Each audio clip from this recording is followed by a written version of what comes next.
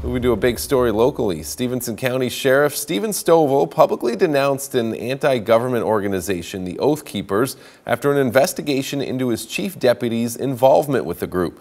Sheriff Stovall says in part that those allegations about Chief Deputy Andrew Schroeder are, quote, false and lacking in true facts.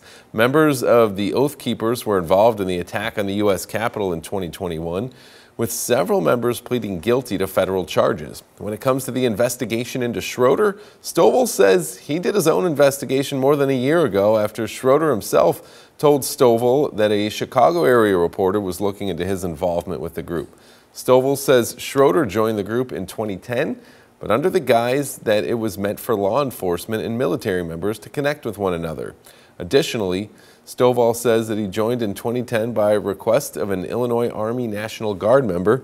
Stovall says after 1 year, Schroeder changed his email address and had no contact with the organization. Additionally, he says Schroeder never attended any meetings and did not knowingly have contact with any members. Now, despite the allegations and the fact that Schroeder did indeed join the Oath Keepers in 2010, the Stephenson County Sheriff says no disciplinary action will be taken. Nothing in his background that says he ever went to a meeting, he ever acted in any way with this group. It was basically filled out his name, it sat dormant, he changed it, never had any acts that went with this group, and he does not have the idolization that this group does. It doesn't stand by any of their values.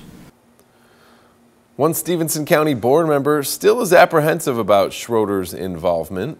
I know that Andy is the vice chairman of the Republican Party Central Committee here in Stephenson County. He's a retired Freeport police officer, and he's our second in command. How could this not be disconcerting? Hart also adds he's looking for more information as to whether other city or county leaders could have supported the Oath Keepers.